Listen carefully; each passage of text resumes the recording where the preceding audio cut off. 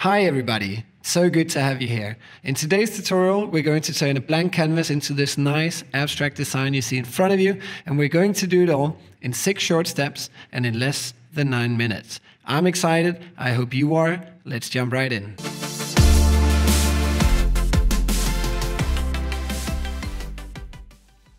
So here we are in the Piktochart editor, and the first thing we want to do is change the background color. The way we do that is simply by heading over here to the backgrounds panel on the left, and in here we can put in our own hex codes. We can pop open the color tool and select from one of the predefined swatches, or we can open the color selector by clicking the plus icon here and manually set a color of our choice. For now though, since I have a specific color in mind, let's go ahead and paste in the hex code. For this example, we're also going to add some texture to our background. Right down here below, we can select from a wide range of textures, patterns, and background images. And in this one case, let's go ahead and select this white grunge texture. And that's it, guys. We're all set for the next step, where we're going to add an abstract background image and toggle its opacity. So, to add our background image, first let's hop over to the graphics panel here on the top left of the screen and pop open Photos. In here we can select from thousands upon thousands of stunning photos by Unsplash, and all of these photos are royalty free, which is to say you can use them, modify them, do with them whatever you please without having to worry about copyright infringement, lawsuits, and all of those, well, shall we say, not so pleasant things. Now, since we're creating an abstract typography poster today, let's go ahead and type in abstract. And as you can see, there's so much good stuff to choose from here, so play around with it, give it a go. You know, that's the only way that you're going to find out whether something works or whether it does not. But for this one example, let's go ahead and select this one image. And with the image now on the canvas, we're going to hold down Shift while dragging the corners to scale it up so that it covers the entire page. Holding down Shift while scaling images simply ensures that we keep the original proportions in check. And now that the image covers the entire canvas, let's reposition it to our liking, and then let's head up here to the top toolbar and lower the image opacity to around 35% so that it now inherits some of the properties of the background we created before. And finally, let's go ahead and lock the image to make sure that this little thing stays in the same place as we go on designing. And that's it for step number 2. Up next, we'll be placing images inside letters. In order to add images to letters in Piktochart, we'll need to use something called photo frames. To locate it, we're going to head back up to the graphics panel and select photo frames. Now, what the heck are these things? In a nutshell, photo frames are pre-designed placeholders or containers, if you will, that we can add any image to. And as you can see, there's quite a bit to choose from, but we're going to scroll down here to the letters section and simply click the ones we'd like to use in order to add them to the canvas. And with the letters now on the canvas, let's drag our mouse over the letters so as to select all of them, and then let's shift drag the corners to scale down the letters. And now would be a good time to separate these letters so that we can actually see what we're doing. Now, at this point, adding our own images to these letters is pretty straightforward. All we got to do is head back up to the graphics panel, and let's close the photo frames tab here and instead select photos, and then we can drag whichever photo we like over the letter. And once we do that, you can see how it sort of snaps as we hover over the letter. And we can, of course, repeat this process just as easily for the other letters. And that, guys, is all there is to adding images to letters in Piktochart. Up next, we're going to work with composition and layering to create some interesting layouts. The ways in which we can add visual intrigue to our designs through typography are practically limitless.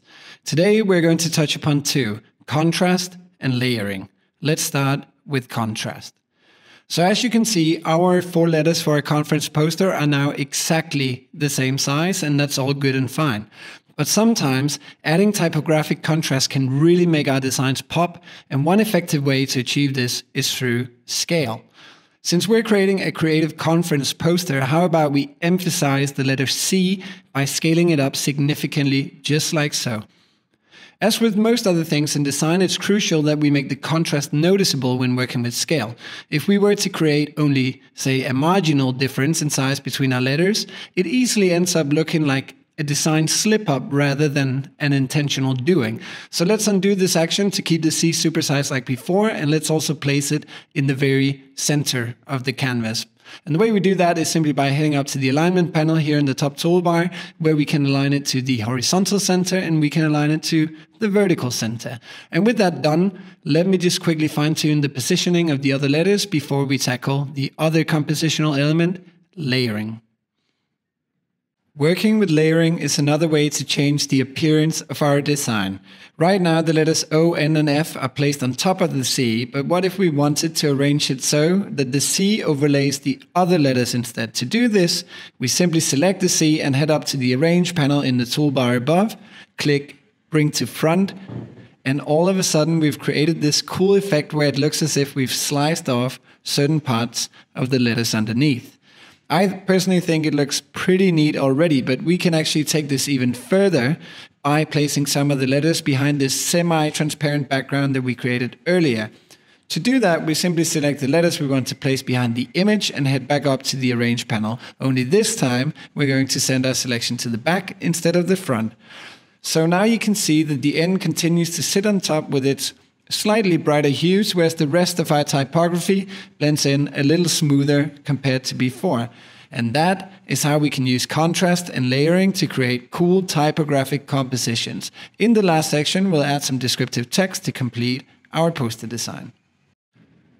To finish up our poster, we'll add a title and some descriptive text. So let's scoot over to the text panel here on the left, click the title to add it to the canvas, change its color from black to white, set it in bold, and type in whatever we want the title to be, in this case, Creative Conference. Let's also change the text alignment to be left aligned. Next, let's go up to the font menu here above, where we can choose from more than 120 different typefaces.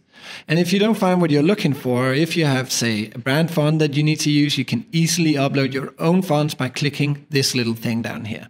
For now though, let's go ahead and select the font Poppins.